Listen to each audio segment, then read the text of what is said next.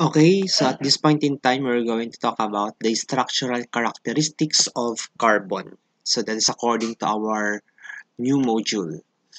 So for you to answer the learning task 1, it says, determine what kind of carbon allotropes are the given pictures below based on its different structural modification. So dun sa learning task na yun, ano ba yung mga name ng carbon allotropes according to that picture. So, based on that structure. Number one, ano ba yung carbon allotropes? So, when we say allotropes, so allotropes are different structural modifications of an element such as carbon, where carbon is an element that exhibits allotropy. Now, we have different kinds and structures of carbon allotropes. We have amorphous carbon. Amorphous carbon is a material containing carbon is burned without enough oxygen for it to burn completely. So this one, okay, remember this one, it is a structure of amorphous carbon. Next, we have graphite. So graphite, one of the softest materials known, is a form of carbon that is primarily used as a lubricant. So the structure of this carbon allotrope, this one. Okay? So, ganyan na itsura niyan. So, mostly graphite, matatagpuan natin yon sa pencil. That is yung tinatawag na lead, pero hindi talaga siya lead. That's the graphite part. Meaning, yun ay carbon. So, if graphite is the softest, the hardest one naman is the diamond. So, this one, the diamante. So, this is a structural modification of carbon ng isang diamond. So, diamond, kung mapansin nyo, hindi siya isang element. Isa siyang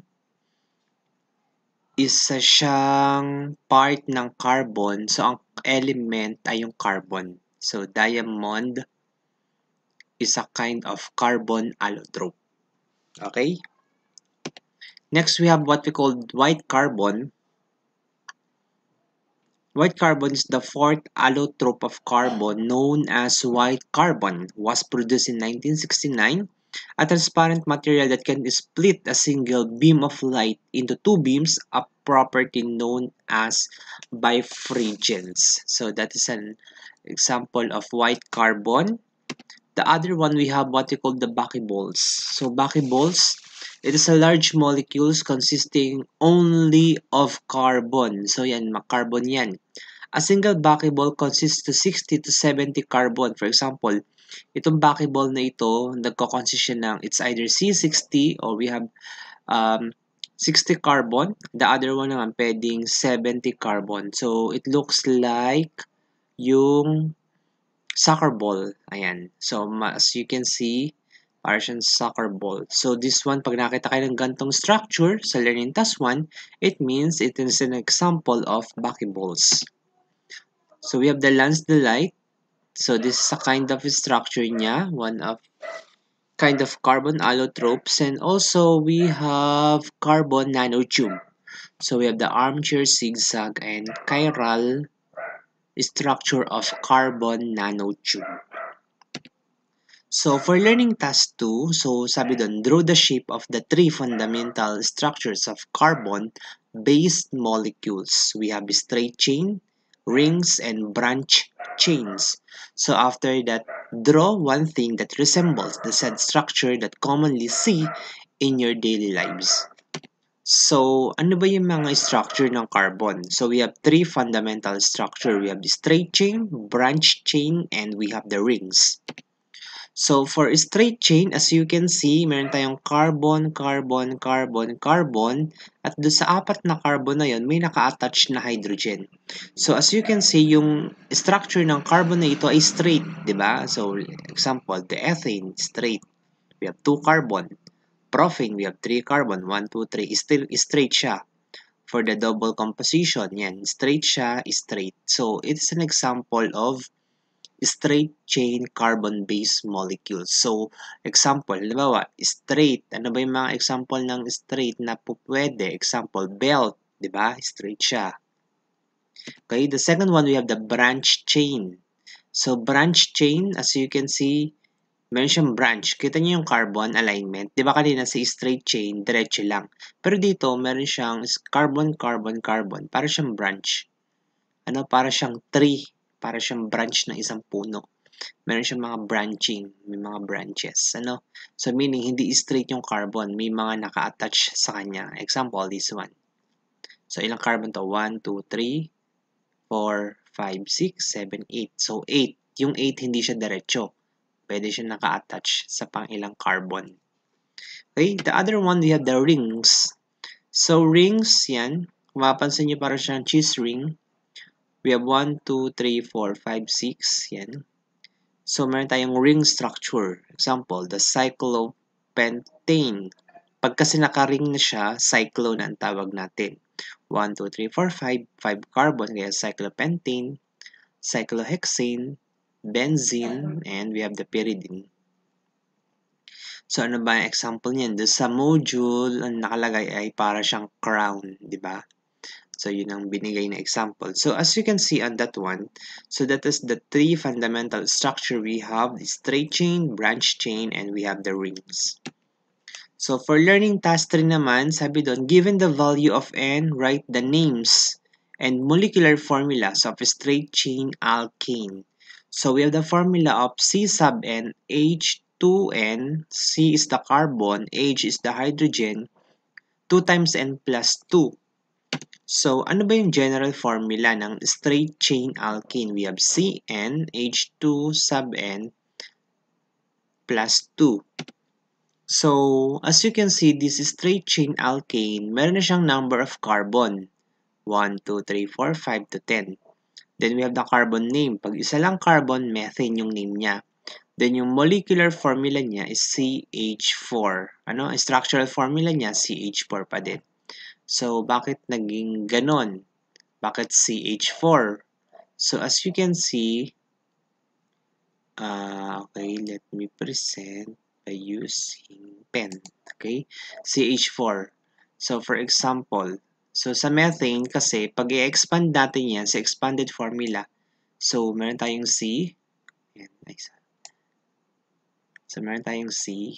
Ay, ang pangit. Burahin ko ha. Paano mabura?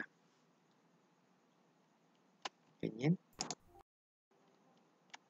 Ay, wait lang ha. I will, ayan, eraser. Erase yan. So, I will use a pen. So, as you can see, structure formula, bakit 4 yung hydrogen? So, isang carbon lang, di ba? Isang carbon. Tapos, doon sa isang carbon na yon may naka-attach na 4 na hydrogen. So, yun yun. So, may naka-attach dyan na 4 na hydrogen.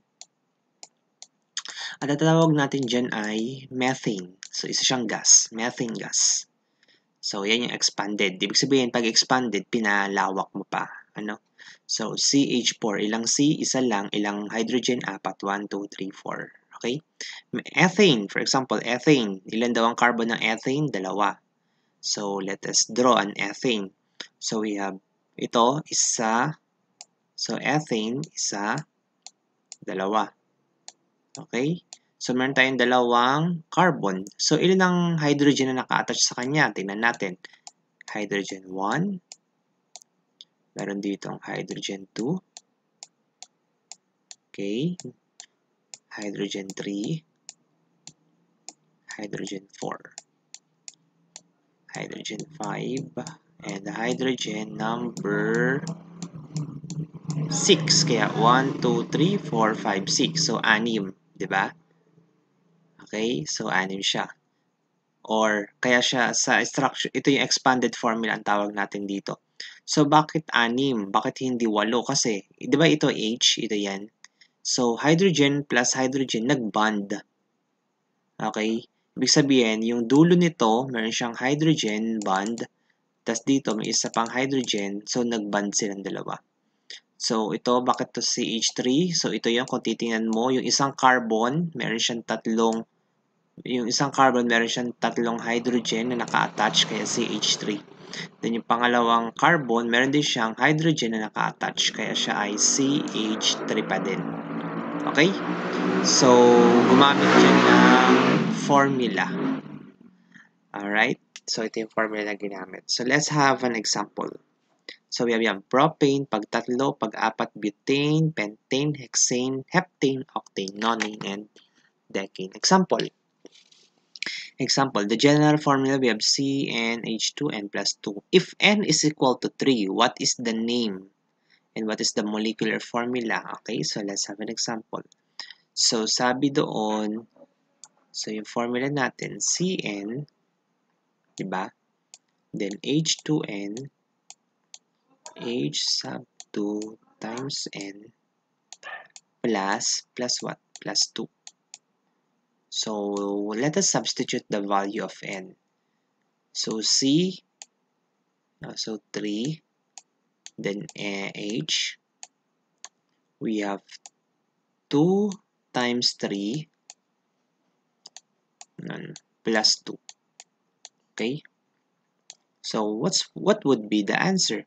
So, the name I, we have C3, automatic na yon. So, 2 times 3, 6. 6 plus 2, 8. Okay, so, ito yung kanyang molecular formula. Okay, ito yung kanyang molecular formula. So, what is the name? Anong name nito? Since tatlo siya, so balikan nga natin yung naming. So, tatlo. So, siya ay C3H8. So, siya ay propane. So, kaya ang name nito ay, what is the name? So, ang name niya ay propane. Okay, propane siya. Okay, so ilagay natin nga siya sa expanded formula. So, gawa tayo ha. Tatlong carbon. Tapos, lagyan natin ng attachment na hydrogen. So, tingnan nga natin kung 8, 1, 2, 3, 4, 5, 6, 7, and 8. Okay, so ito ang kanyang expanded formula. So, tatlong carbon, 1, 2, 3, tapos 8 na hydrogen, 1, 2, 3, 4, 5, 6, 7, 8. So, dahil natin dito expanded formula. So, paano yung structural formula? So, dito, sa isang carbon, ilang hydrogen na naka-attach? Tatlo, di ba? Kaya meron tayong CH3. So, dito, sa isang second carbon, ilan ang hydrogen na naka-attach? Dalawa. Kaya meron tayong CH2. Okay? Tayong CH2. So, dito sa last, ilang hydrogen naka-attach? Tatlo. Kaya we have CH3. So, ang tawag natin dito ay structural formula. So, ito yun.